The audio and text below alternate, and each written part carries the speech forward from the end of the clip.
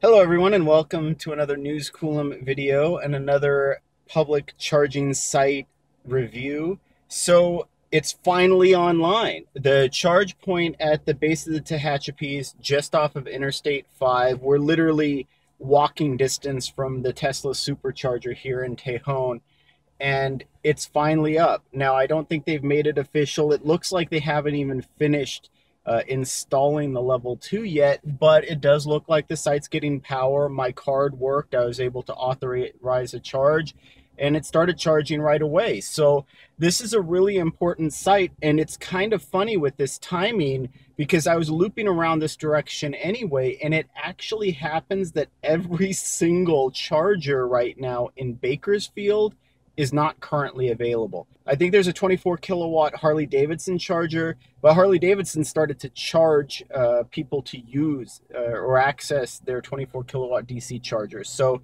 but outside of that, this is the only DC fast charger right now between Bakersfield and Los Angeles, essentially, that's working. And it's up now. And this is a really important site because it's a key, especially for southbound travel coming from the Bay Area, coming from Northern California, bridging over the Tehachapis, over a 4,000-foot mountain range, nearly 100 miles to get into Los Angeles for your next charging opportunity. So this is really important. I'm glad to see it finally go up. It's been literally months that it's just been sitting here. It looks like complete, not turned on. So I can verify I'm in the middle charger right now. It's working fine. It was providing the full 125 amps, full 45 kilowatts that these chargers are capable of producing. But yeah, let's talk about this site in terms of its site score. Now, in terms of accessibility, I'm going to give it a 9, right? It's right off of I-5. It's not the easiest to get to, but part of the reason I'm giving it a high score is even though you have to drive a little ways off the freeway to get here, this site is very likely going to be available almost all the time. Now, in terms of amenities, I'm also giving it a 9. Really, the only thing this is missing is a canopy. Maybe there's not a whole lot of 24-hour security or whatnot, but it is well lit. There's 24-hour bathrooms. There's so many facilities, like I said, just within short walking distance here.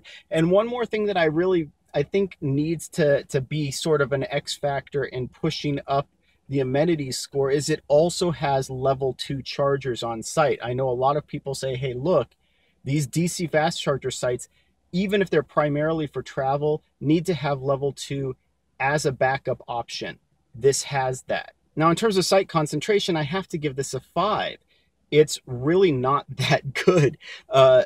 3 chargers simply isn't enough for this location where you are on the freeway for the demand I see for this site. It's one of the only sites that bridges a gap to get you into Southern California that does not require you to go into a city center. Now, for location, this is clearly a 10. This is one of the primary connecting routes in one of the most populous states in the United States with the highest percentage of electric vehicle ownership. You can't get more important than this site, especially since, like I said, it's bridging the gap to get you over a mountain range that would likely be impassable without it. So that is the easiest 10 basically I've ever given a site. And then finally, charger speed. I have to give it a 5. Right? This is 2019, almost 2020. These are 50 kilowatt chargers. No, not off of a highway route, not here. This cannot be 50 kilowatt charging site. This cannot, right? Okay, if you want to add 3 more 150 kilowatt chargers, okay. But 50 kilowatt chargers for a freeway stop, you don't really have any other reason to be here than to be at the motel. And if you're at the motel, you're just going to use the level 2. So yeah, this gets a 5 for speed. I realize we have a lot of these CEC grant funded sites that are a year or 2 or 3 behind, and they were scheduled to go in with 50 kilowatts. So that's what they're putting in, but that's just too slow. So if my math is correct, that gives this site a total score of 38, which is, you know, I guess a high C, a mid C, 76%, right? It would be, you know, a 38 out of 50.